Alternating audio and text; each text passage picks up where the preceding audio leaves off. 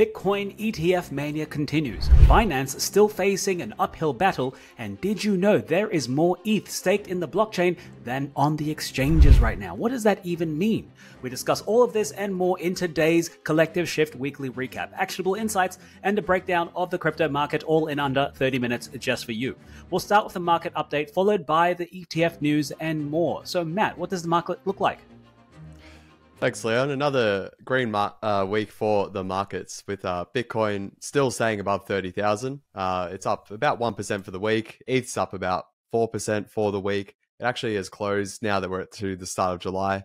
ETH put in its sixth consecutive monthly increase. So yeah, quite remarkable during a bear market. And we've seen Bitcoin also put in a positive month. So it's actually risen 5 out of the 6 months in 2023 so far. Interestingly, we've seen the correlation between Bitcoin and the NASDAQ. So, what we're talking about here is if the NASDAQ were to go up, is Bitcoin going up and vice versa? That was very strong. They were two, rather tightly correlated, towards the end of last year and start of this year. Interestingly, these two, different vehicles are now basically uncorrelated. They're almost at zero correlation. Which is quite significant and definitely a talking point and something to note when we always focus on macro. It was often very relevant for crypto markets if you go back 6 months ago. And these days, that correlation is definitely very soft. Now, Matt, the correlation is actually significant in the market. But for those of you that might be listening out there, might be asking, Matt, what does a change in the correlation actually mean? Like, bring it back down to basics for us. Yeah, so it's basically saying, if just overnight, if the NASDAQ went up 2%, if the correlation was 1-to-1, you would see Bitcoin also go up by 2%. When we were talking 6 months ago or whatever, the correlation was 0.5%. So if the NASDAQ went up by 2%, BTC might go up by 1%. And they're always very coupled, and there was a lot of reasons for that. A lot of it had to do with the influx of professional traders into the space. So a lot of the big trading desks in the financial space had opened up crypto trading desks, and they were treating it like very much like risky assets. And so it's had a lot of algorithms and whatnot, trading all these BTC, responding to different events happening in the macro environment. But now that we've seen a lot of them exit the space or withdraw, I think that's my theory as to why. The main reason. I think there are some other smaller ones, but I think that's the main reason why we've seen this softening. So yeah, just something to note there. I still think, does this mean we should just toss out anything to do with the economy? I still strongly disagree with that. I still think it's like imperative that we're watching the state of the economy and macro trends. But it's interesting to see now in this bear market, things, really for the short term are looking pretty just uncorrelated. Well, thanks for that explanation, Matt. I'm sure some others would appreciate that if you're listening to this on YouTube or on Spotify, wherever you get your podcasts. Now, Matt, let's move on to the biggest news item of the week, at least what we think at Collective Shift is the biggest news item. Coinbase has recently come out. They'll be helping Fidelity as well as other companies who have filed for Bitcoin ETFs. These are the ETFs that have been amended. But Matt, I think you have the big scoop on this. What's happening with Coinbase, Fidelity, and the SEC, and all of these ETFs? They've all come out of the woodwork. Yeah, as we've been talking about, definitely the story of June, and it will be the story of July, and probably a big focus for the rest of the year is all this, mania about the Bitcoin ETFs. We've spoken, at length about why it's important. Just as a quick reminder, it's really just significant, as seen as almost a stamp of validation for the whole crypto space, but absolutely just Bitcoin at this stage. And it's also, at a legal standpoint, a lot easier now for other vehicles and other sources of, capital to now gain exposure to Bitcoin if an ETF was ever approved in the US or a spot ETF. So what happened last week, basically, the SEC, so everyone submits their proposed ETF application to the SEC. They get to decide whether they approve it or reject it. The SEC actually came back rather quickly and told these issuers of these proposed ETFs, hey, there actually isn't enough detail with regards to what you're talking about in terms of your shared surveillance agreement. Basically, these new ETF issuers put in a thing to dumb it down into their ETF application, just to say, hey, we've got a shared surveillance agreement with these exchanges. They didn't name the exchange. SEC previously over the years has said, hey, like you should really, we encourage you to include this in future ones. So that's what happened last month. SEC came to them last week, just said, hey, we actually need the name of the exchange. So that's come out to be Coinbase. So that is significant. There'll now be sort of, challenges, or it'll be interesting to see whether the SEC deems Coinbase as being, a big enough exchange, that's relevant in the market for Bitcoin. So that's another discussion. But I suppose the takeaway, like this, we can get into all the technicals and whatnot in the comments for any collective shift viewers out there. But really, the takeaway for me is it's encouraging to see the SEC is quite engaged already in considering the details of these applications. If they wanted to reject it, they could have just done it straight away. But however, they've gone back to them asking for more details. So to me, that's encouraging at least. And as I said, July, August, September, those next 3 months will be imperative with regards to the prospects of a Bitcoin ETF being passed. And to really dumb it down, if there is one that is approved, I strongly would expect Bitcoin price to go up by double-digit percentages. That's still who knows whether that will actually happen, but that's why I suppose anything to do with ETF developments in the next couple of months is going to be like very important news from an investment standpoint. Now, Matt, I just wanted to bring it back. I've got a question for you here. This is slightly significant because previously when these ETFs had been filed, they didn't name where they would be getting their data from or surveillance. And now, so BlackRock has kind of named Coinbase as being that partner for clarity. I guess, why does this really matter? And what really happens next after this? I think it matters really just because it now allows the SEC to have all the information it needs to go ahead and make a decision. There might be other details in these applications that it doesn't think meets what it needs, the criteria it needs for them to approve an ETF. But at least we've got some progress here. It was interesting to see all the applicants basically refile the ETFs like very quickly, like within it was a matter of 1 to 2 days. That happened last Friday. So now we're still waiting in terms of next steps. We're still waiting for the SEC to actually formally acknowledge these applications. It does this by just submitting them or publishing them in the Federal Register, and then it kicks off that long, potentially very long, period that can get up to as many as 240 days for the SEC to finally make a decision. May not get to that stage, but it's exciting to see some progress, I suppose. And just I did see before we started recording today actually marked the 10-year anniversary of when the first Bitcoin ETF was proposed. Well, look at that. Jesus Christ. I've come a long way. Well, yes and no. And we're still needing a Bitcoin ETF, or at least a spot one. Well, that's right. That's right. Well, we are making strides in Bitcoin futures, at least. I think one got launched not long ago. So it won't take long for a spot to come along here or there. Maybe one of them will get approved, and then the other ones will slowly follow on and on.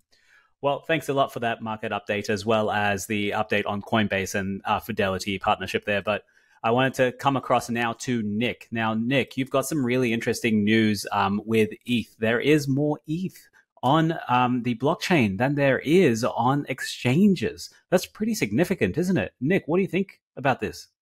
Yeah, it was a kind of a first for two reasons. So it was the number one that the total number of staked ETH surpassed, I think, 20 million.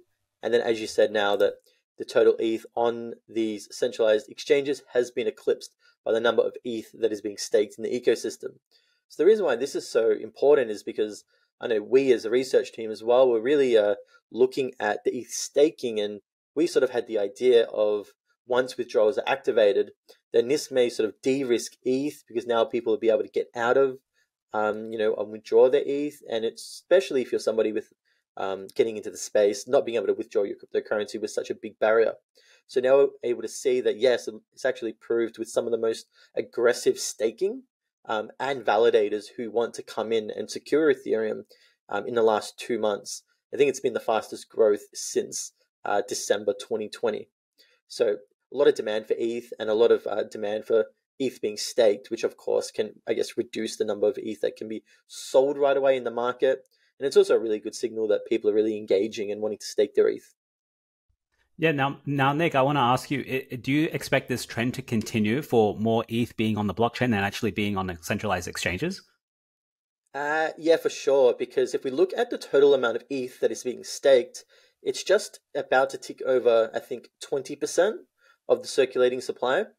And this is actually much lower than other cryptocurrency proof of stake cryptocurrencies. So I think the industry standard is 45 to 50%, with a lot of other cryptocurrencies such as Solana, Polkadot, Atom. These are up, above 60 to 80% in total stake. So ETH is definitely way behind the curve in the amount of ETH that is being staked. So I really see this as more validation of Ethereum. If it continue to, I guess, improve as a network and people continue to have a lot of faith in withdrawing, I continue to see that just continue to increase and towards that 30+%. Not, I don't think it's going to take too long actually. Yeah, right. Because people are feeling more comfortable with it as the merger's been going on for like over a year so far, and people can see they can easily withdraw. But Matt, Nick, I've got another curious question from myself here. I'm curious, George, today. What in regards to ETH, is it actually risk free when you start staking it? I know some people get into staking, they don't quite understand the infrastructure behind it. At Collective Shift, we do provide you a whole bunch of resources. So if you're interested, come to Collective Shift and find out. But my question is, Nick, is ETH staking risk free? Yeah, this is a good question because often I hear people talk about a risk-free rate, that Ethereum could potentially be in this staking. And they sort of make a comparison against the sort of the US, treasuries rate, and that sort of the ETH is going to be that risk-free staking rate, which is definitely not true. I think that's one of the biggest myths out there that, there are, significant risks that can come, such as validators that may be acting inappropriately if you are delegating your ETH to them or staking with them. Then if they behave badly, your ETH could be at risk. We also have smart contract risk. So Lido is the biggest smart contract sort of staking provider in the ecosystem. But of course, if something happens to their smart contracts and something goes wrong, your ETH, could potentially be at risk. So there's a lot of sort of bug risk, security risk, and then again, just overall risk of ETH as a cryptocurrency too that can be underestimated. So there's definitely risk out there to consider, and reasons why it's definitely encouraged to not go the whole hog and think that you should just stake your ETH and because nothing bad's going to happen. But because there are definitely some smaller risks out there. Maybe that's a good indicator why there's only 20% of ETH staked at the moment, rather than 80% or 60% similar to Solana, Polkadot, Cardano. Well, awesome, man. Thank you, Nick, for providing those details. And if you are a listener out there, we do have the Security Center at Collective Shift where you can come and find out more about ETH staking and look at what the risks are, because it's not risk-free. Nothing is ever risk-free.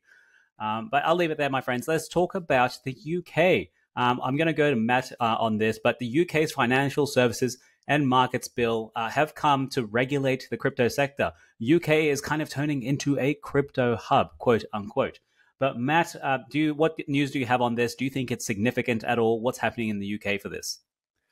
Yeah, last week the UK's Financial Services and Markets Bill was passed and signed off and ratified into law. So it's that bill is to regulate basically the crypto sector and sort of the trading of different cryptocurrencies. Sort of allows for sort of sandboxes, often used in a legal sense for just new innovative areas to experiment in a sort of regulated way or within the parameters of the law.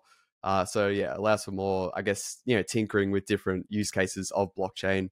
And essentially formalizes the UK's treatment of stablecoins as a form of payment as well. So we've seen this for a while, slowly, the UK slowly warming up towards crypto. And I think the stars have sort of aligned for them in the sense that the US's hostility or recent hostility towards the sector and asset class, is really, aligned with this bill becoming law. And it's really, I suppose, almost put the UK up on a pedestal along with some other jurisdictions for those, I suppose, US-based companies to consider moving to if the situation continues in the US. Yeah, definitely. We're talking about geographic arbitrage where people can move their entire businesses and go to another country if the SEC is being too hostile. Now, what could be the impact on the US if this kind of geographic arbitrage does happen?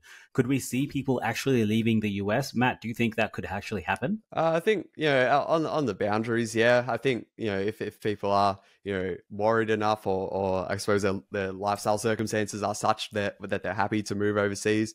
I still think, majority of US, founders and whatnot will stay in the US, but that'd be a very extreme case where, they're sort of, it's an exodus. Whether it gets to that, I personally don't think it will, but it's a possibility. But yeah, I think for these jurisdictions or countries like the UK, I think they're using this as an opportunity to almost pitch themselves to either even just, US based companies in particular, but more broadly, just, the global sort of cryptocurrency industry, which is, grown significantly in the past years.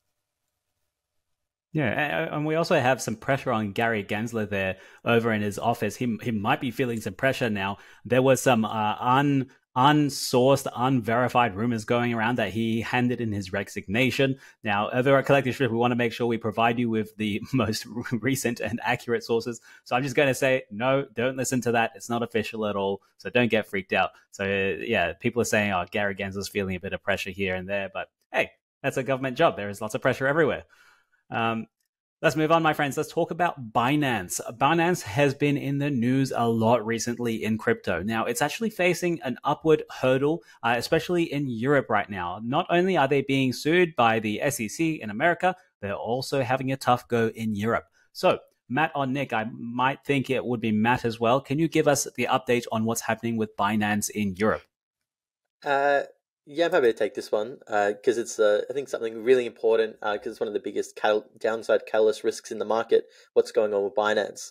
So we saw over the last couple of weeks that they've sort of had issues in and around a lot of different European countries. So one of the big headlines here was that Binance sort of lost one of their European banking partners. This is kind of goes on to what we've seen in the US, where they lost one or two other banking partners. And then this isn't just exclusive to this one example, but maybe what I'm seeing is part of a wider trend of, countries being a bit more hostile to Binance, or, Binance really struggling to get these licenses and get this approval to operate in these countries. So this is another example, I think, through the Netherlands, who are being a bit hostile to Binance. We saw Austria and a UK, although they sort of weren't banned or anything like that. They just sort of withdrew some of their licenses to operate there. And then we saw in like other countries such as Canada a similar news. And the latest one here was Belgium, where I think the Belgium market regulator in late June forced Binance or indicated that they have to halt their services. So I think this is part of a really wider trend in the market, and it's not just a one-off. So whenever I see something in conjunction of in a wider picture here, I think there's definitely something to there, and Binance is definitely struggling in Europe, and these attitudes to in different countries.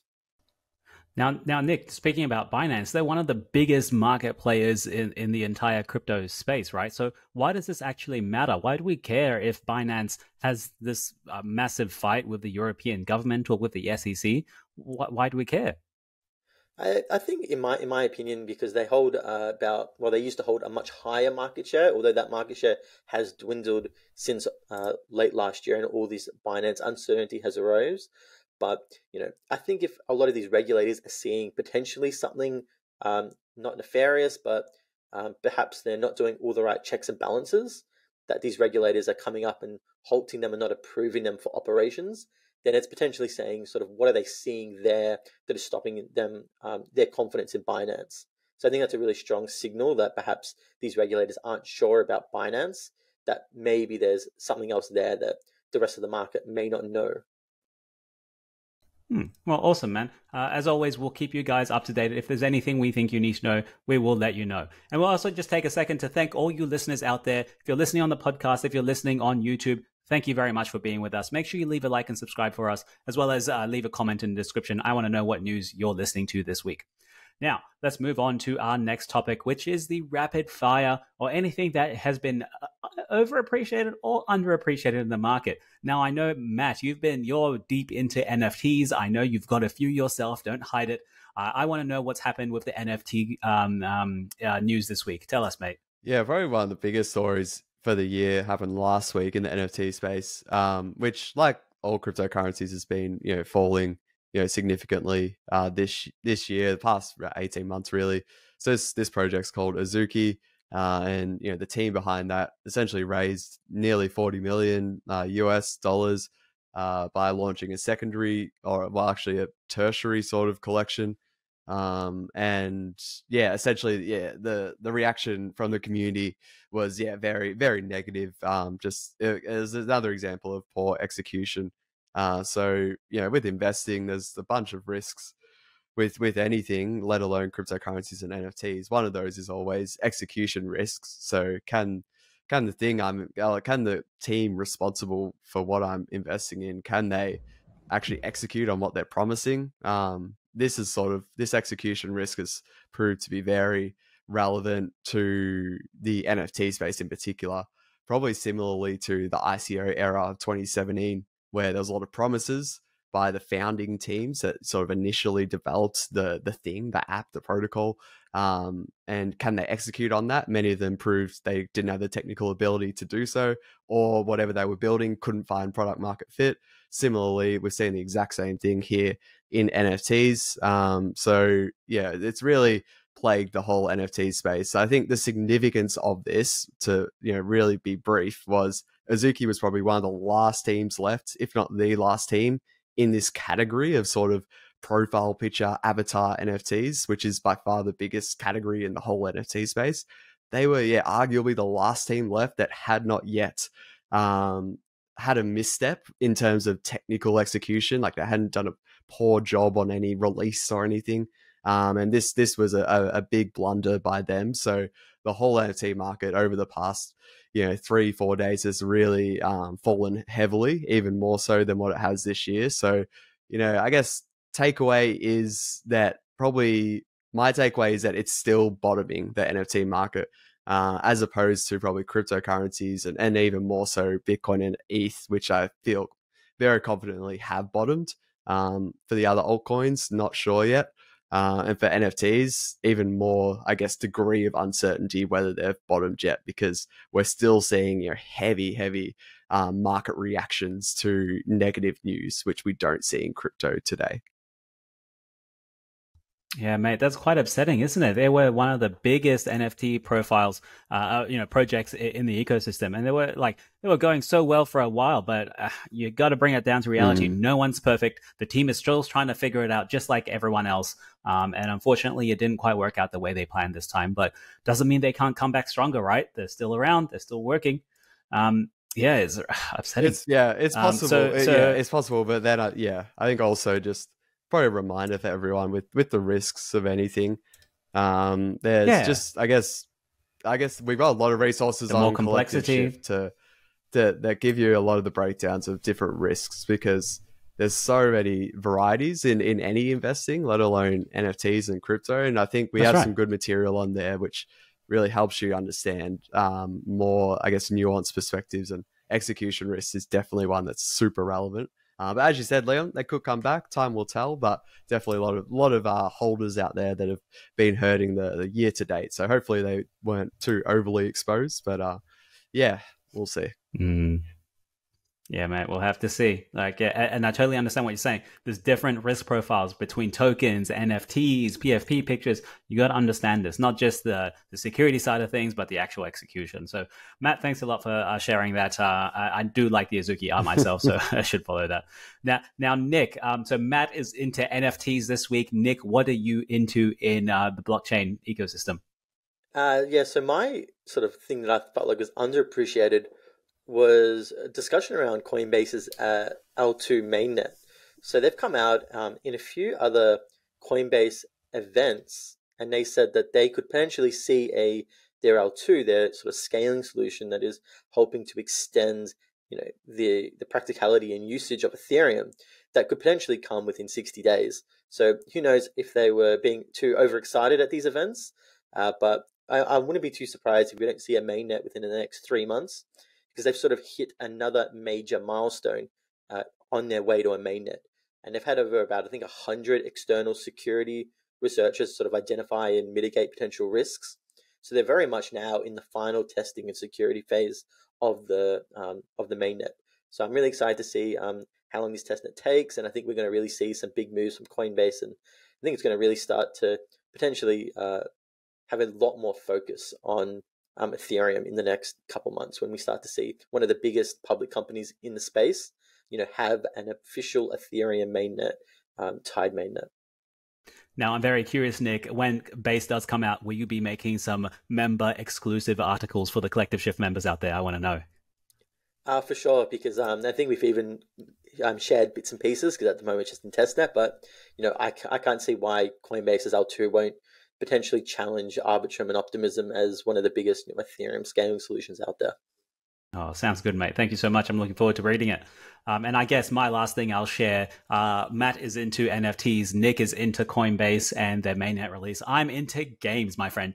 You've probably heard of Ubisoft. They are a staple name in gaming.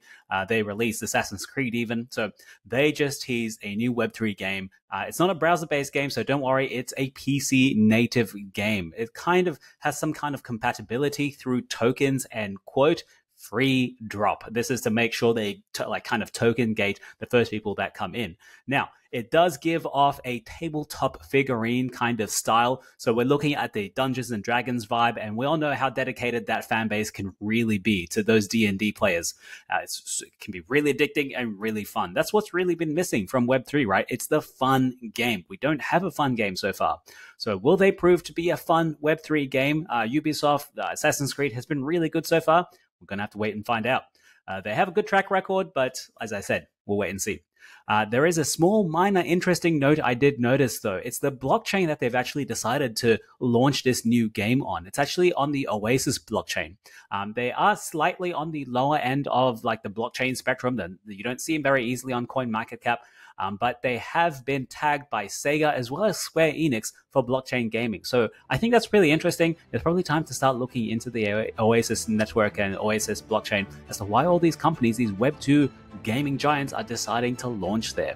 Very interesting, right? I think that leaves us to the end of the podcast this week. That's a wrap for this week, of course. If you're looking for more insights, make sure you check out our revamped Weekly Shift newsletter. Provides free market insights every Friday. Subscribe at collectiveshift.io/newsletter. That's collectiveshift.io/newsletter. We will see you next week.